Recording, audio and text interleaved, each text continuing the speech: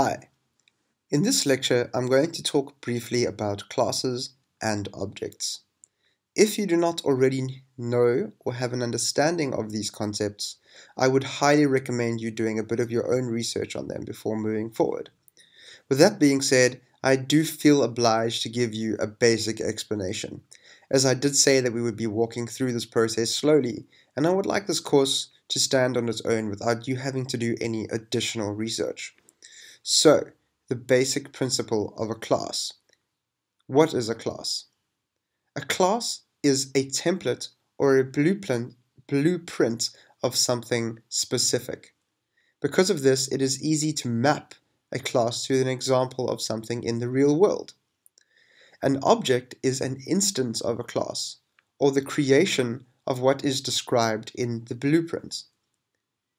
DNA is an excellent real-world example of a class, or blueprint, as it specifically defines the attributes of something.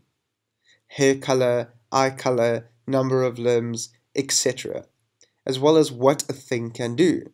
Does it bark? Does it meow? Does it walk or fly? In the paradigm of classes and objects, this would be known as a method. Now, this is something that really confused me when it was first explained to me, and I hope that I'm really not confusing you.